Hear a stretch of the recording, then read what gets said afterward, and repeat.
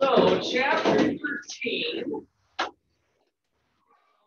about non-bank finance. Bank finance. So, how many of you are familiar with the Motley Fool? Have you heard of the Motley Fool? They've got different publications. They do op-ed pieces, and then they've got their own podcast, and I don't know what else, other media stuff. But it's just some people that do analysis of investing. It'd probably be pretty interesting to hear their GameStop stuff. But I pulled this up from a while back just to look at what they had to say about a balance sheet for an insurance company. And so here is Progressive Insurance is this first column, and Mercury General is the second column, just to kind of give you an idea of the types of things that are on there. So we talked about this last time. What does the insurance company do? How do they make their money? How does an insurance company make money? I guess is always a good way to start. I don't even know if we explicitly stated it that way yesterday. Brady? Okay, so people pay them premiums, they invest in the market. That's part of the equation, yeah. And then Eddie? So in the case of life insurance, you don't die. Well, they're better off the longer you hang on, right? So their cost of doing business, in other words, is the payouts. So on the revenue side, they bring money in terms of premiums, so that's their revenue. And then their expenses is paying out benefits. And that's their profit and loss statement. And so here is a copy of their balance sheet this is way back to 2005, but it doesn't really matter. We're just kind of looking at it. These numbers are in, I'll just long enough to fit on here. Yeah, it's kind of a big piece of paper. So we got the top line here, fixed maturity securities. Fixed maturity securities, $10,000. That's not too bad. Or what's the unit of measurement here? Millions. Millions. So it's 10,000 million, which is 10 billion. So this is Progressive Insurance. Fixed maturity securities. What sort of stuff is in that? Fixed security maturities. What are they buying with that? Treasury bills or bond, and bonds in general, right? So if you're the insurance company, you predicted that, okay, Jacob's going to die potentially in another 50 years, given where he's at in life. But there's a 4% chance. Did you guys know you have about a 4.5% chance of dying by accident your entire life? Not too bad. Not too good either. Really. Usually catches people by surprise. So then there's kind of this awesome table. Actually, let me show you guys this. I haven't looked at it for a while. Where's my marker bag? Don't tell me I didn't bring my markers. I could have sworn I did this. Dang! Oh, I looked on the internet. It's not easy to find, so I'll show you guys this next time. But it's an actuarial table of accidents by death. And then they have it broken down into by assault rifle, by terrorist attack, by bombings, by walking, pedestrian accidents, get hit by a car, get in a car accident, bicycle accident. So they have all of the ways you can die by accident. Super cool if you're into this stuff, right? And so it shows there's like 3 pages of different ways you can die by accident. And maybe more importantly, the associated probability with dying that way. And they included both like your probability of dying this year that way versus the probability of dying over your entire lifetime that way. So this is what actuarial science is and what the actuaries do because they have to have pretty good estimates of that. So if we know that you're definitely going to be paying out X amount 10 years from now, they're kind of thinking at least part of their portfolio is to have a bond that's a 10-year bond that comes due 10 years from now, right? So they have a whole schedule of maturities that is going to cover those payoffs, and so that's a way to hedge their bet. We also have some preferred stock. What what's preferred stock versus common stock? We don't usually talk about that one very much. It's kind of a little more obscure. Like go to JC. Okay, preferred stock gets paid first. So, and since we talked a little bit about bankruptcy, if there's a bankruptcy and if there's anything left in the pot for owners of the company, the preferred stockholders have preference over the common stockholders. So that's another thing. In the ranking in a bankruptcy, the bondholders are going to go first, then the preferred stock, then the common stock. And so if there's any money left over, then the common stockholders might get something. Otherwise, they're the ones at the bottom of the totem pole in terms of that. So point being that having preferred stock, they got 1.2 billion of preferred stock. A lot of people don't buy preferred stock, but the insurance companies do because they're being cautious. They want to know that's a way to hedge their bet a little bit. If they pay a little bit of a premium, preferred stock is going to be a little more expensive than common stock. So that's the insurance company thinking about all their assets. So now, as we go down the list, they get smaller. So 10 billion, 1.2 billion, 2 billion. Premiums receivable, what's that? Premiums receivable. Those of you who are accounting majors maybe can help us out with that. Is that when you have like someone owes you a premium basically, but you haven't received the money for that premium yet? Yep, it's just accounts receivable, right? Somebody owes you the money, you've been contracted, but you haven't gotten in the door yet. So the accounts receivable, premiums receivable, $2.5 billion. If that tells you about the dollar volume that they're doing on, that's people that owe them some premiums that are behind on the bills or whatever. So reinsurance is something we'll talk about later, that they can the insurance company can actually take out insurance on their insurance. And so there's kind of a reinsurance possibility. And then all of the stuff down, income taxes, property, other assets. So that's kind of the asset side.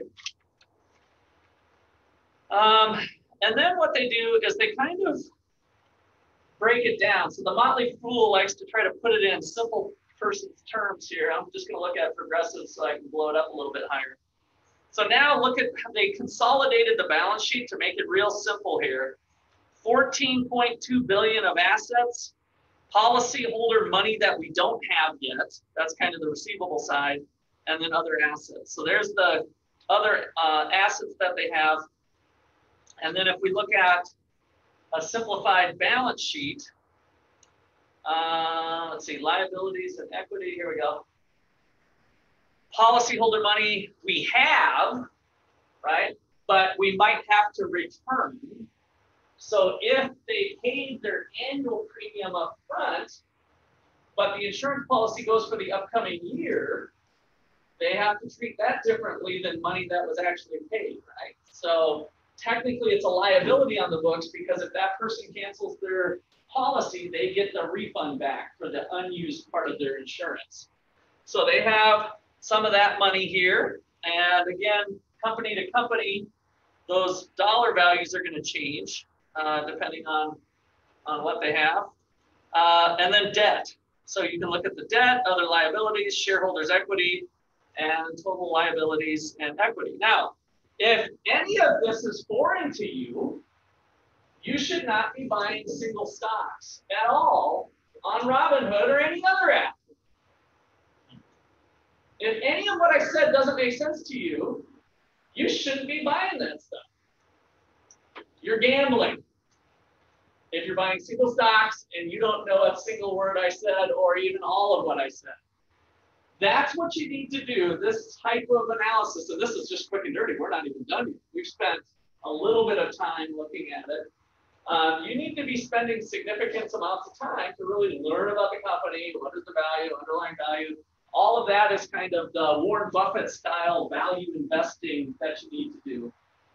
So this is kind of on top of my mind because Peter and I were just going through our presentation for tomorrow that we're doing with PGD, which is kind of fun. And we will be recording that so we can send it out to you guys if you want. So that is the insurance company. So as you go to think about insurance for this class, we're just really mostly focusing in on, what is the role of them being a financial intermediary? Where do they get their money from? And that's part of the system. And so this just kind of goes to show you the details of this particular business and their balance sheet. Questions or comments on that? I just wanted to kind of show you that to kind of get your juices flowing, because it's much different than a bank, but yet there's similarities to the bank as far as being part of the financial structure of our economy. All right. So who else plays a role? So yesterday we talked about pension funds, and we ended with the government and their supposed safety net for retirees. What's the name of that one called? Social Security. Oh, now I am really in trouble. I gotta do my markers. Let's see. We have to get the timer out again. I need my markers. There's no more. Let me see. I can't even do this without it. So that's good. All right, I need the timer. You got the timer? Okay, I got it. Oh, you got a marker, JC? Is it good? I mean, that's why I don't use that brand, because it's like, well, let me try. I'll try it. I got a stopwatch ready. Otherwise, we'll get the stopwatch out. Since we only got half hour, less than half hour anyway. Let's see how this one goes. All right. Let's see. So, finance companies.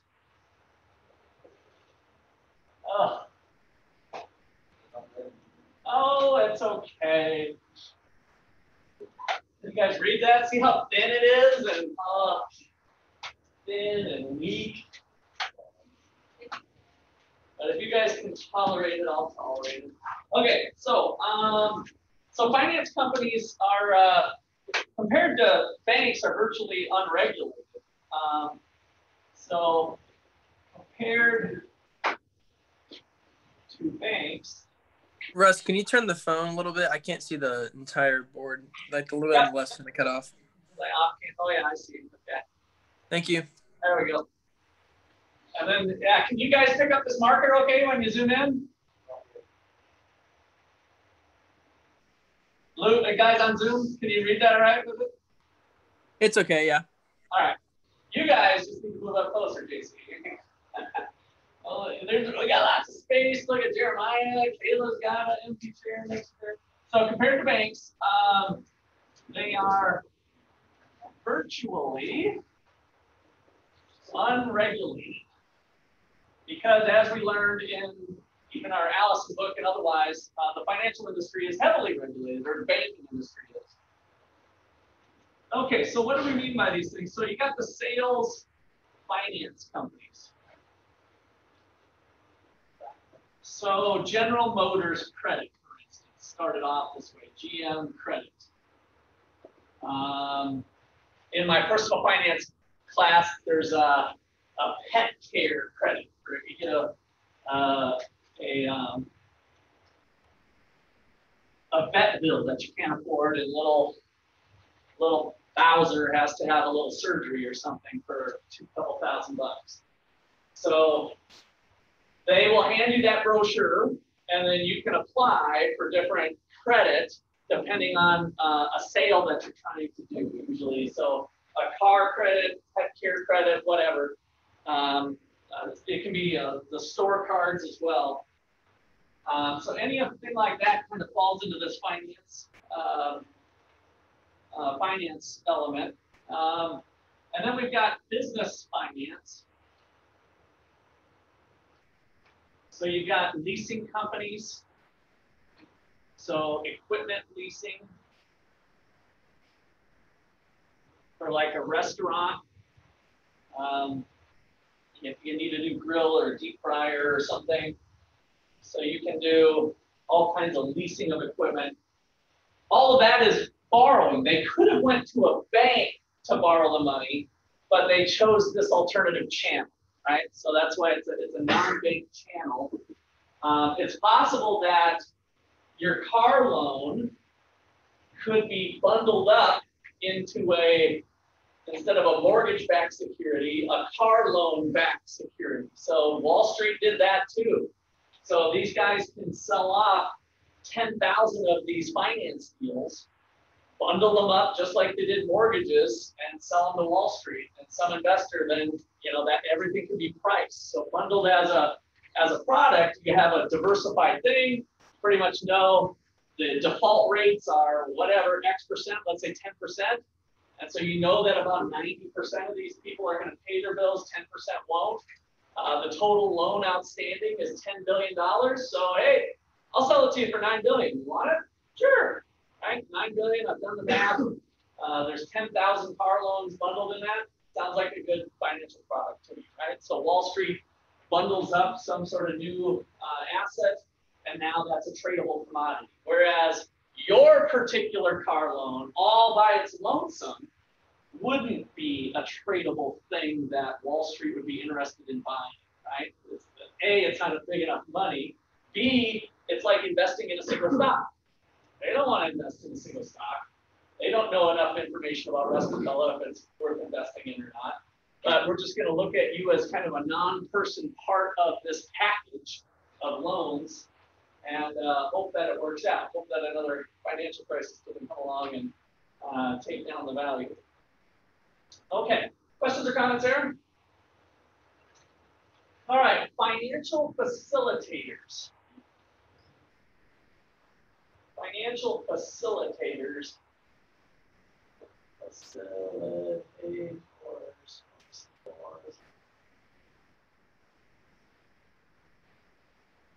So your author calls like investment banks this type of thing.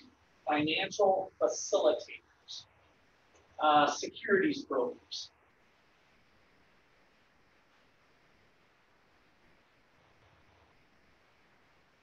Organized exchanges. So NASDAQ. Organized stock markets. Places where people can buy, sell. Somebody has to do that. There's a cost of doing it. So there's business to be done. So that's what, let's put investment banks here. Not just investment banks. So notice the difference between these guys and the finance company. They're just bringing two different parties together, right? And probably having some sort of fee or user fee, subscription fee, all kinds of different ways that they might make money, but they're not actually doing the investment. Now, investment banks might be doing multiple things. So this is just highlighting one role that they might have as a financial facilitator. All right, so that's going to lead to investment banking being its own category. So investment banking.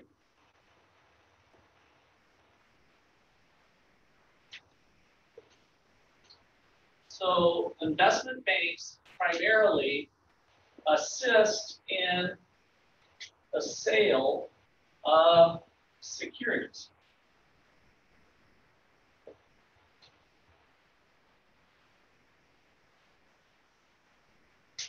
So they might give advice on whether to do a bond issue or a stock issue.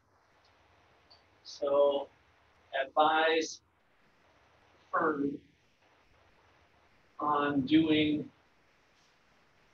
stocks or bonds, for instance, or both.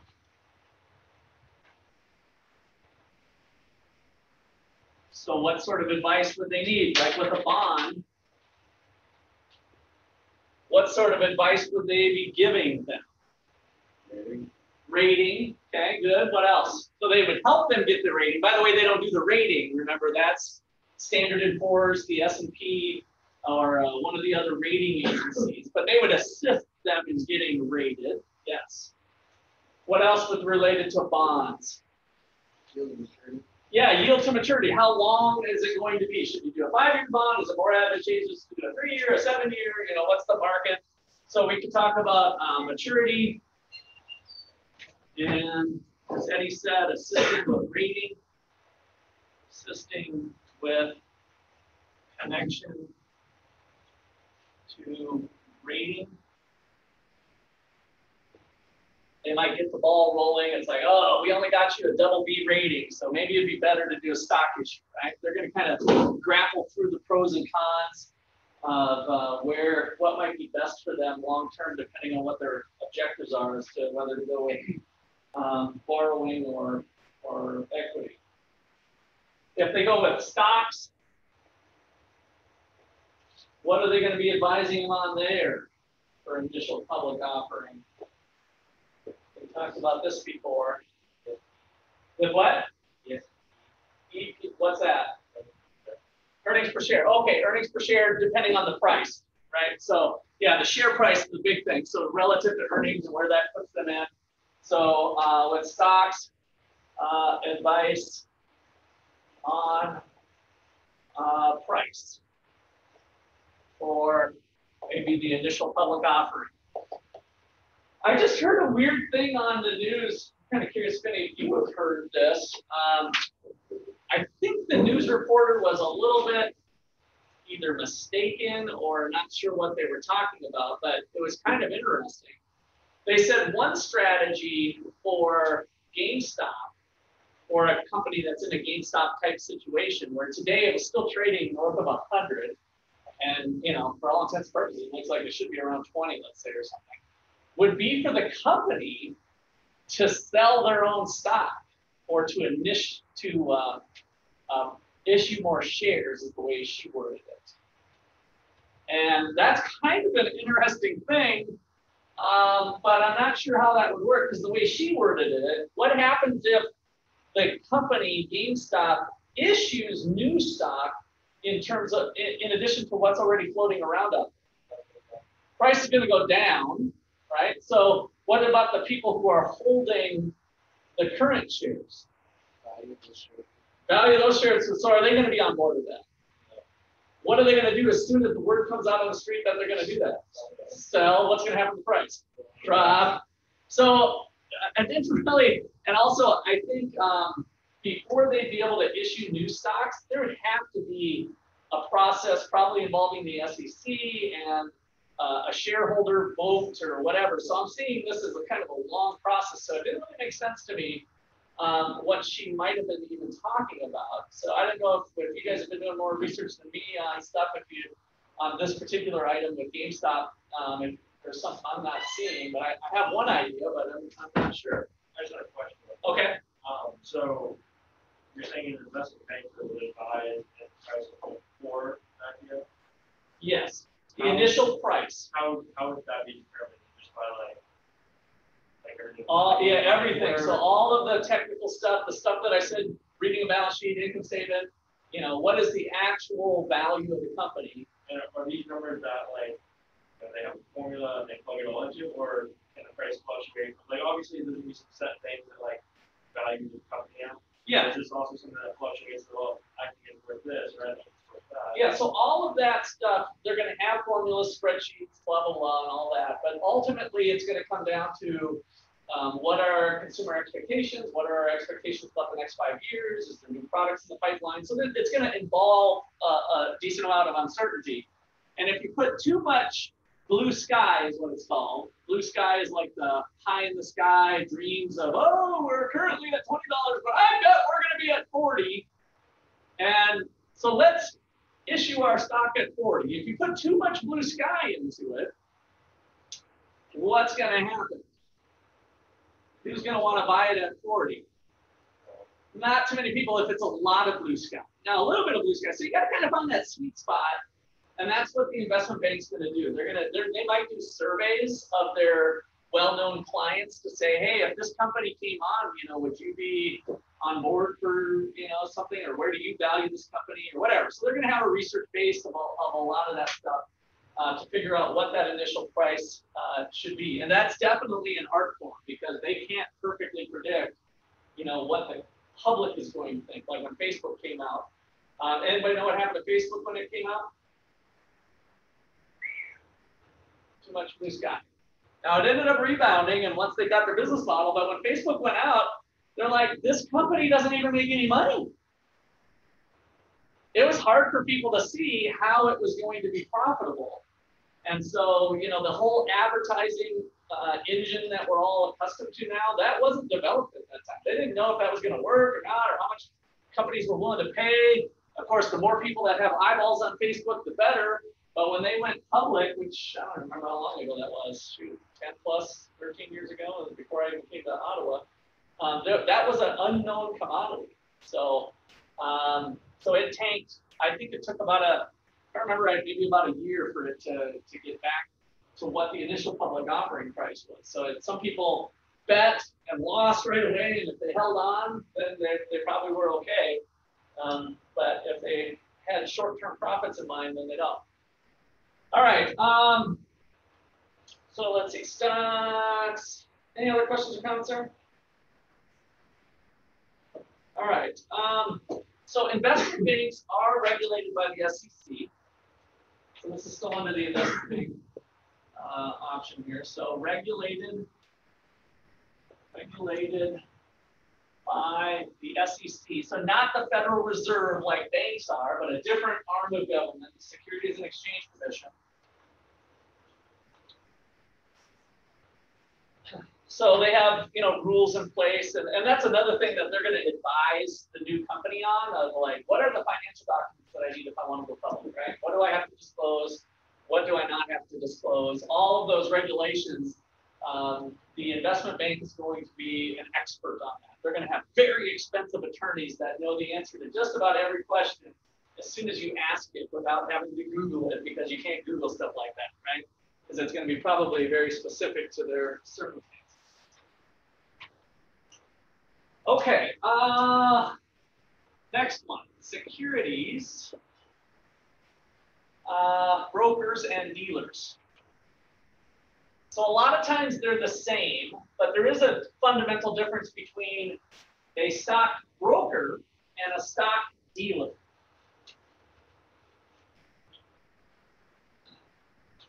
So anybody know the difference between a dealer and a broker? Eddie?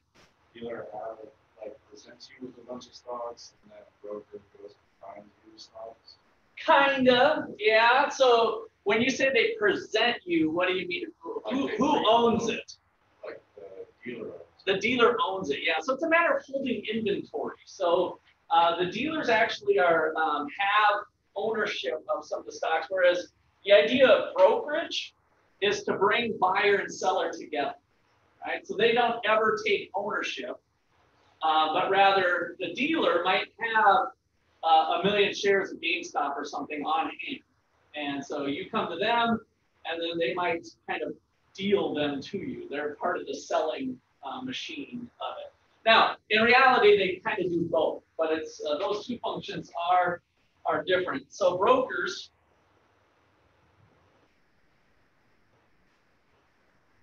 are agents for investors. Agents for investors. So being an agent means you are going to look for deals for your particular client. So we're going to match buyers and sellers together.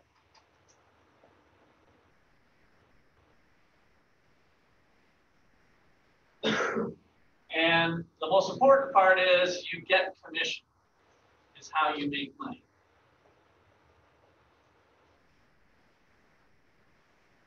So when I was a real estate broker, I didn't ever buy the house and take ownership of the house. I just brought a buyer and a seller together, and we sold the house for $100,000, and I got 6% at the end. So a $6,000 check as part of the transaction fees came to my brokerage, right? So I got paid with a commission of some sort.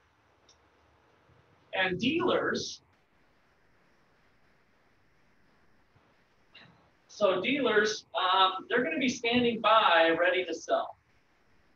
Stand by, ready to buy or sell.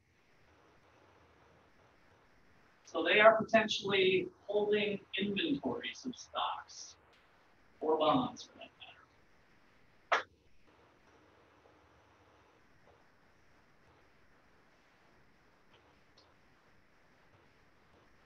And so what's the fundamental way that dealers get paid?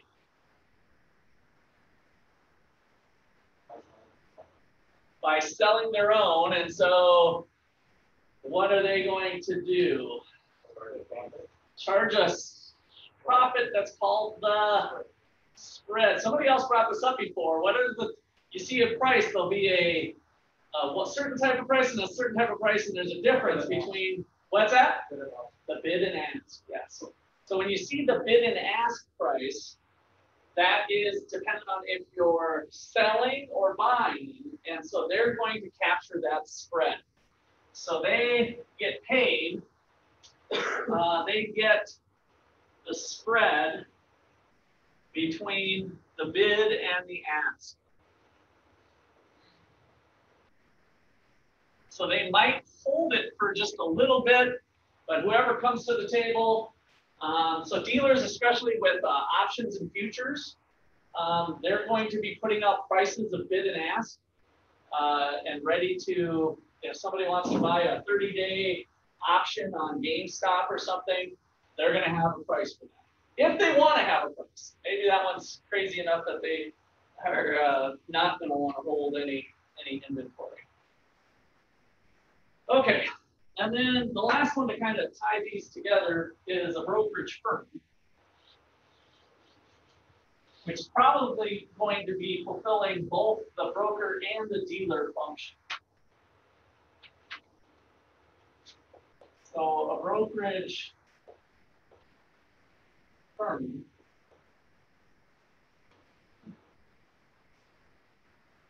this usually acts as brokers,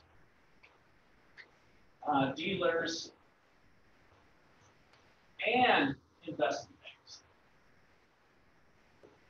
Some of those functions. So Goldman Sachs is going to do a little bit of everything.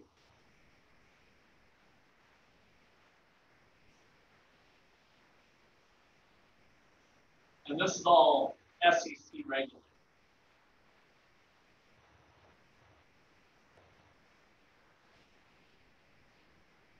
Now, do you see any potential for conflicts of interest?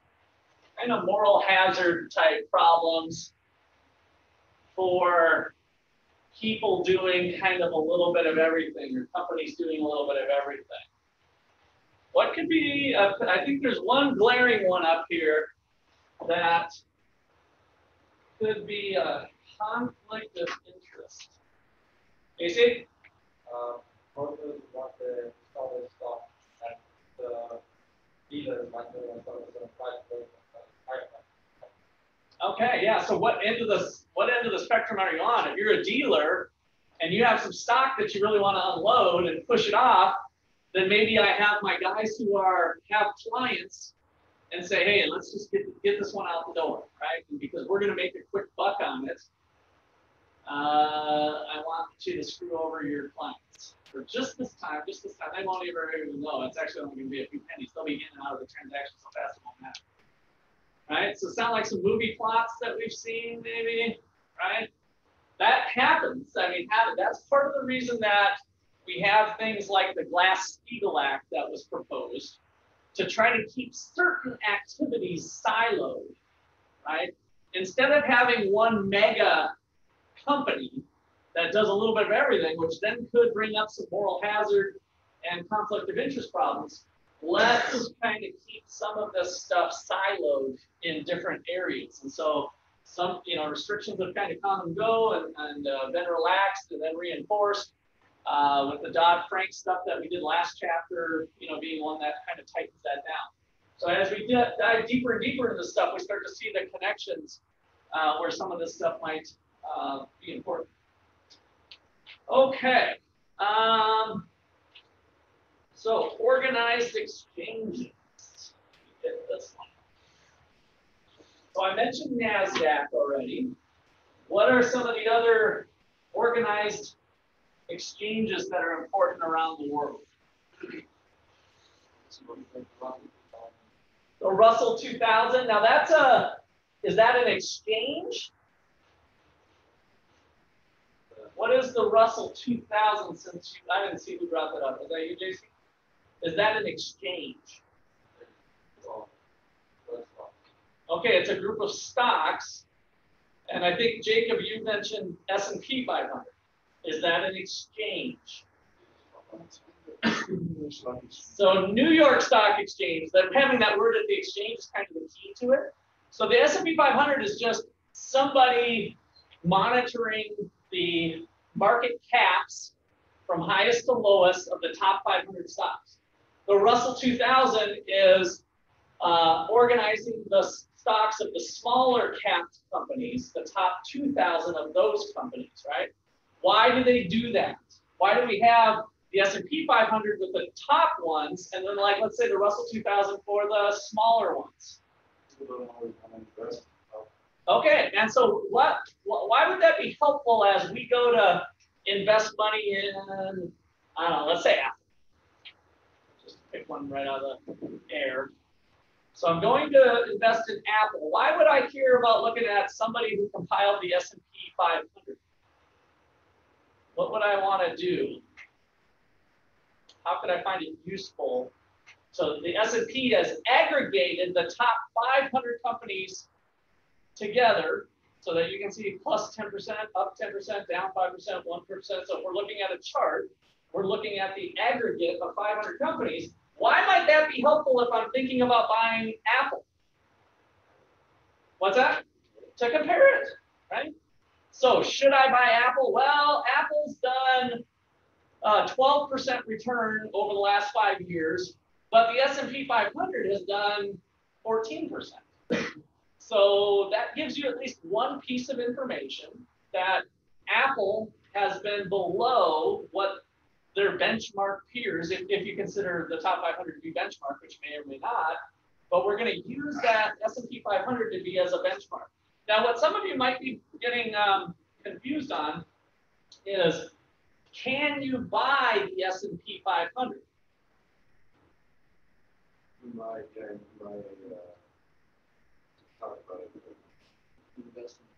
You can, yeah. Can you buy? Basically, can you buy those 500 stocks as one, so that you're essentially buying the index? Yes.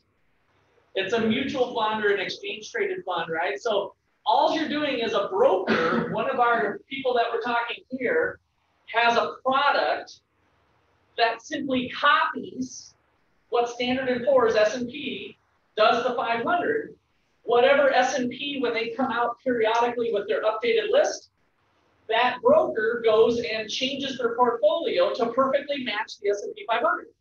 So when you buy the S&P 500, you're not actually buying all 500 stocks, you're buying it from Standard & Poor's, you're buying it from the brokerage firm that did that. Maybe it's American Century or Vanguard. Vanguard's pretty famous for this, with coming up with index funds.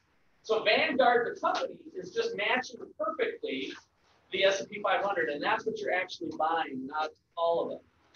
All right, we will see you. We're going to talk hedge fund structure, by the way, to tantalize you for Thursday, and then read that chapter 3. We'll see you on Thursday.